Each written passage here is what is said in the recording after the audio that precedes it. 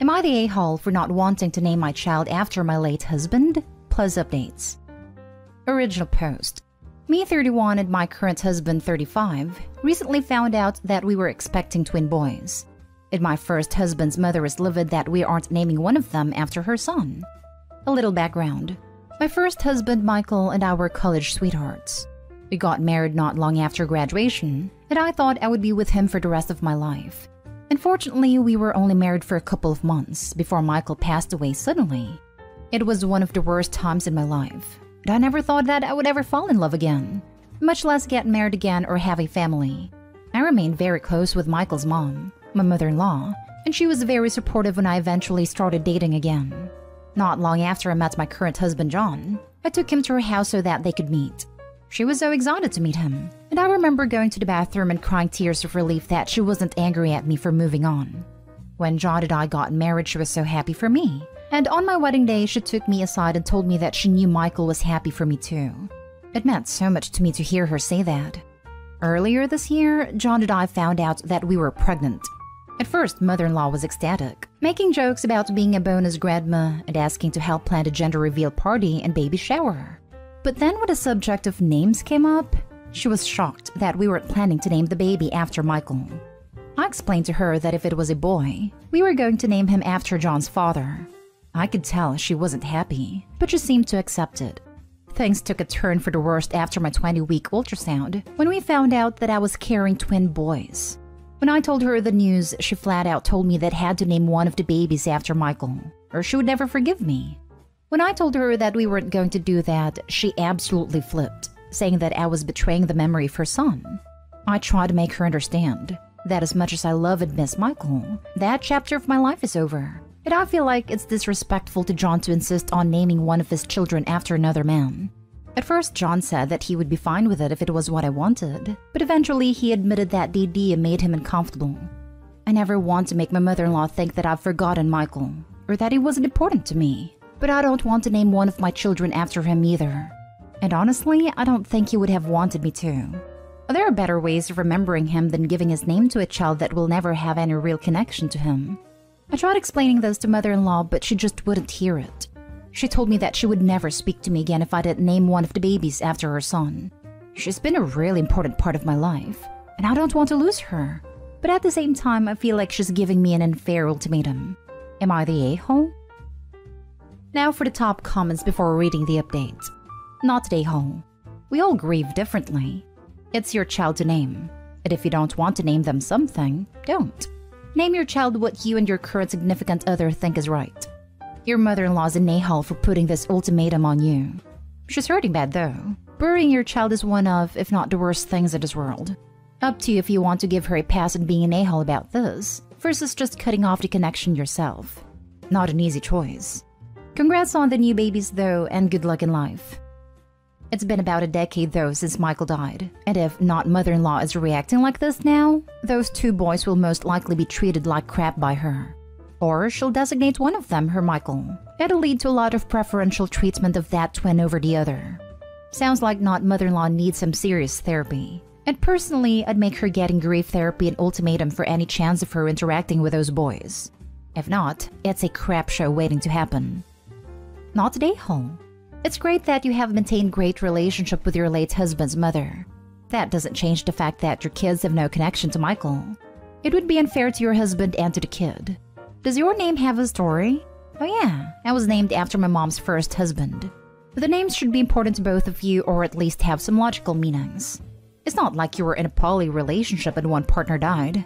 Also, where I live, it is said that it's bad luck to name a child specifically after someone dead. Not today, home. I think it's time to break ties with her. Your husband must be a really patient man. He's the most patient, kind, and compassionate man I've ever met. And I tell him so every day. Now for the first update. Wow. Blown away by all the feedback and support. We are hosting in-laws, John's parents, so I can only add a short update for now. But I promise to leave a longer one when they go home in a couple of days. For now, I just want to address a few things I saw in the comments. A lot of you wanted clarification as to how long Michael has been gone. It will be 10 years this October. And no, Michael's not his real name. Any names that I've included in the post have been changed to protect anonymity. A lot of you also wondered why I am still close with his mother after so long. I probably should have included this in the original post for context, but there are a couple of reasons for this. Michael was an only child and his father was never in the picture, and she has virtually no other family left besides a handful of cousins who live across the country. Over the years, she's been my steadfast supporter, always the first to encourage me to live my life and be happy. Funnily enough, I might not have met John if it wasn't for her. A friend of mine had set me up with him on a blind date and I almost backed out. The only reason I didn't was because my ex-mother-in-law convinced me to go. Honestly, she is the last person I ever would have expected this from, which is why I've found it so hard to deal with. A lot of you have said this is probably her being forced to finally deal with a lot of unprocessed grief, and I think that's probably true. I think at some point I stopped thinking of her as my mother-in-law and started thinking of her as a friend. I thought that she'd come to think of me the same way, but now I'm realizing that at least a part of her still sees me as Michael's wife. I'm hopeful that we will find a way to work it out, but I am prepared to let her go if it comes to that, even though it would make me terribly sad. To those of you who said I should start putting up some boundaries with her, you're probably right. I honestly thought all of the bonus grandma jokes were harmless at first, but now I have started to think otherwise. I don't want to make any rash decisions yet until we've both had a chance to calm down. But as things stand now, she has a lot of work to do in a way for regaining my trust. As to where I stand on the name issue, I am not going to name either of my children after Michael. For those of you who were worried I might cave on the issue, don't be. It was never an option. I briefly considered doing something with a middle name, but ultimately decided against it. I don't want to burden either of my children by naming them after a man they will never have any connection to. As to how we honor Michael's memory, every year John and I go visit his grave on his birthday. It was actually John who started the tradition. The year we got engaged, and we haven't missed a year since. Maybe someday when they're old enough, we'll take the boys. I don't know how exactly, but I'm sure I'll find a way to explain to them who Michael was and what he meant to me. For those of you who ask if this was having a negative impact on my marriage, the answer is no.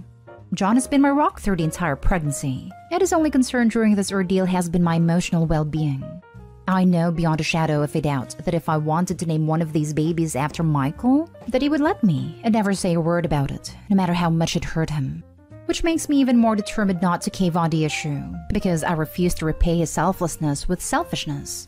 As to where things stand with ex-mother-in-law and I, my sister-in-law, brother's wife, is good friends with her. They teach together at the same school. So right now, she's acting as a sort of go-between.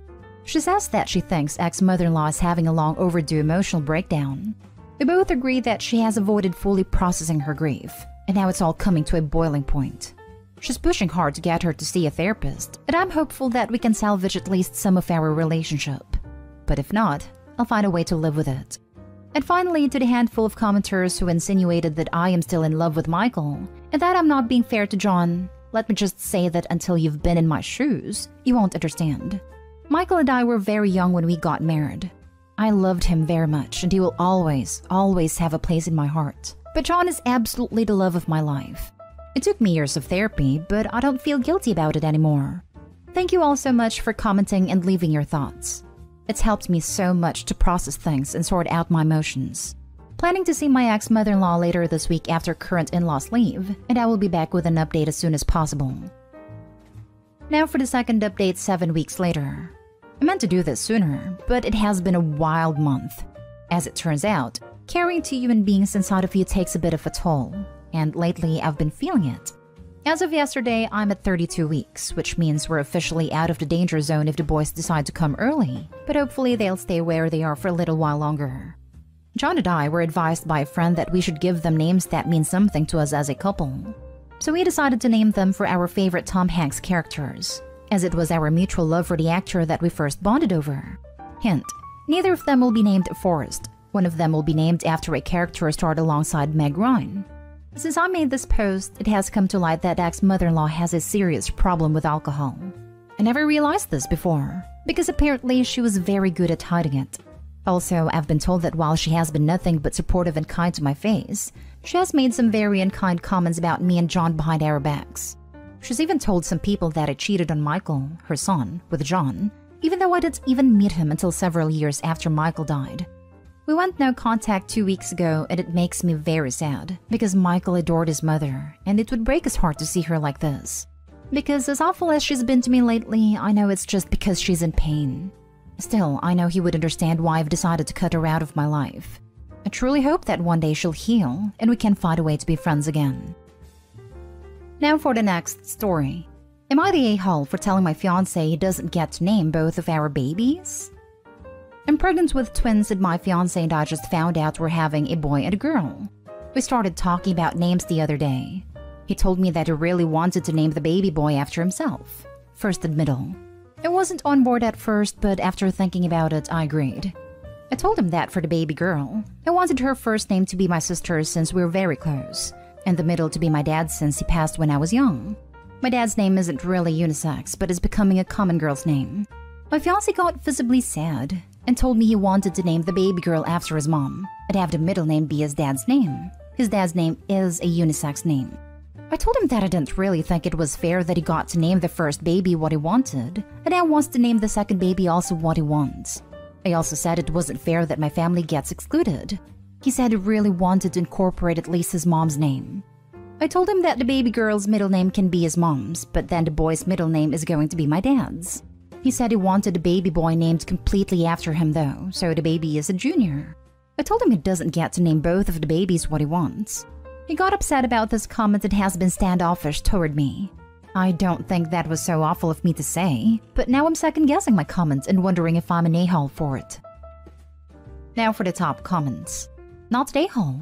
Also, it is a nightmare paper-wise when a kid has the exact same name as their father. My family did this with my brother, and it causes so many problems. I highly don't recommend that you do that. Also, my brother started to resent his name due to him wanting to be his own unique person and not a copy of Dad. I highly recommend not going the junior route. Strong support for your comment about your brother being named after his father. Let kids be their unique selves. My husband is a junior, and his father's financial information shows up on his credit report from time to time. Things like having a Sears credit card before he was actually born. You'd think different birthdays and social security numbers would prevent it, but no. Not an a-hole. He's being selfish. Both child names should require 2 yes votes. Exactly. 2 yeses and 1 no is what it takes to name babies. Not an a-hole. I presume he thinks they are both getting his last name too. Why shouldn't get one your last name? And he got visibly sad when he didn't get his way. It's time for you to start getting visibly sad that he can't respect your feelings. Here's a fair solution. You each choose 2 names. First name choice for one gender results and middle choice for the other. He picks Anne and Brad. You pick Claire and David. You end up with Anne Claire and David Brad. Or you end up with Claire Anne and Brad David. Edit. I feel I need to clear something up that I'm seeing a lot. Quite a lot of people keep telling me to give the kids original names and not name them after someone else. In my family, it's very normal to recycle names and name new babies after family members. It's actually considered abnormal if you give your baby an original name. I know this isn't the norm and it's weird for others, but like I said, it's normal for us and our family actually loves having recycled names. A few of us love that we have the same names. We don't find it weird and we enjoy it. Every family is different and our families enjoy sharing names. It's fine if you don't agree, but that's just how our family is. Now for the last story. Am I the a-hole for demanding that my mother display photos of my wife in her house? I got married 2 years ago to the love of my life. I feel like my mom doesn't really like her, but the relationship is mostly okay. Honestly, I have a feeling that since I got married, I've been left out of a lot of stuff. But the only one I can prove is my mom's birthday trip. To be clear, no one is straight up rude, but it is clear my mom and wife don't vibe, and the rest of my family seems meh about her, which does make me sad. My mom has a wall with a lot of pictures on it. There are plenty of pictures of my sister's partner and there are pictures of extended family, but not a single one of my wife. My mom has pictures of her, because some of these were taken at events we were at, but she just chooses the ones without my wife. Honestly, this is not something I would have picked up on, but my wife did, and it bothered her.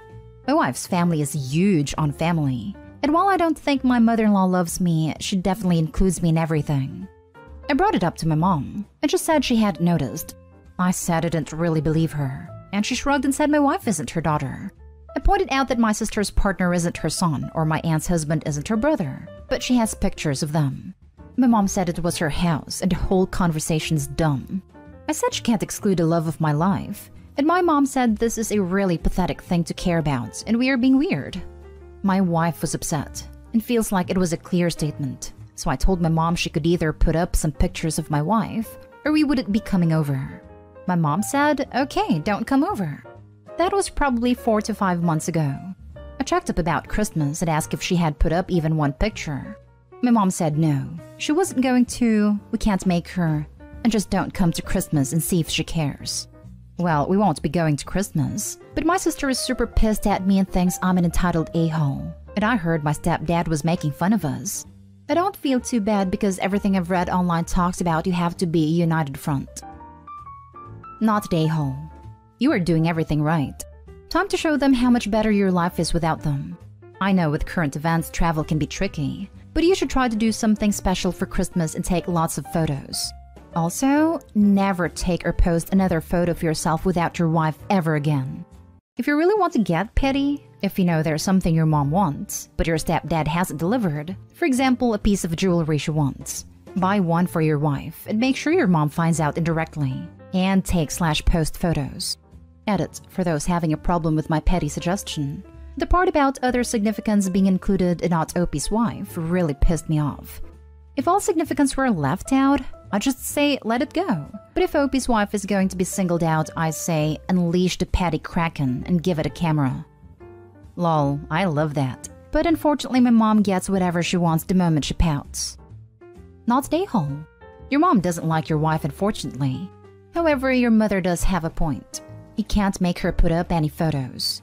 Maybe go low/no contact with your mom. Talk it over with your wife and see how she feels.